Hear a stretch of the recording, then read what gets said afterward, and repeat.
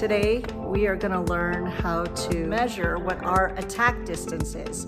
We want to be able to know how far we can lunge, what the sizes our advances should be before that lunge, and how far away we have to retreat in order to move all the way back out of that distance comfortably using our lunge as a base measurement. Another thing we want to be able to do is plan where we engage with our opponent's blade in relation to that distance.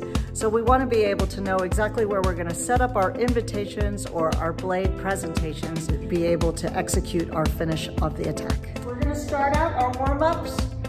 We're just going to put our front foot on our tape that tells us where our close distance is, and I've measured this ahead of time.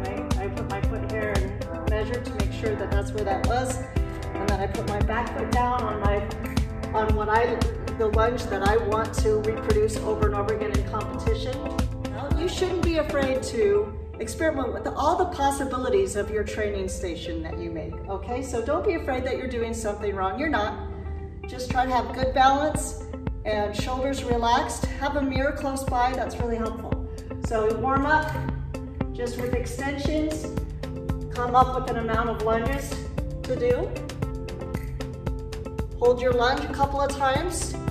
Make sure that you're putting the weight in the proper places of your body, in your hamstrings and the bottom of your glutes. Make sure that you're balanced and your shoulders are relaxed.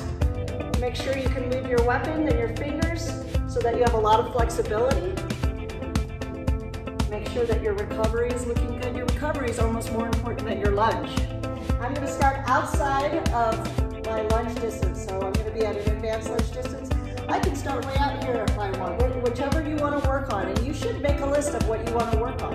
I'm going to do my advance and look at where my back foot lands. Look in the mirror, make sure it's wonderful, looking good. See, once you understand what your lunge distance is, you can identify whether or not you're close enough to do your attack all the time. So a big key to successful fencing is knowing how far can I lunge and can I execute this distance of lunge over and over and over again. If you can consistently perform that distance with your lunge, you can change it at will, as long as you know what your base distance is. I want to remind you that 1 inch outside of lunge distance is still outside of lunge distance. You're 1 inch outside of lunge distance, you just missed by 1 inch. So that's an idea. So you can take the beat with your elbow back towards your body. That gives you a little bit more power in the wrist. Or you can take that beat with your arm out slightly. And I'm going to use my hand to take that, my wrist and fingers to take that blade. And then I'm going to draw a line from my point directly to target area. I want it to be as straight as possible. Keep my lunge, recover, and now I have to retreat out far enough that I am in a good position to take this blade with balance and power ready to go for the repost. Advance, advance, advance, lunge.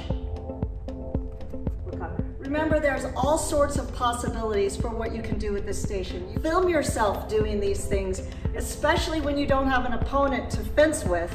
Blades, my blades, close to me so that I would force myself to think about keeping my point close to the target area and not pulling my weapon way out here. Like I said, get creative, and you can practice doing your parries fast. Also, if you have chairs like this, you can practice your low lines along with it. So I can be at close distance, take a parry, step in as if your opponent is stepping into you, and practice my very close actions.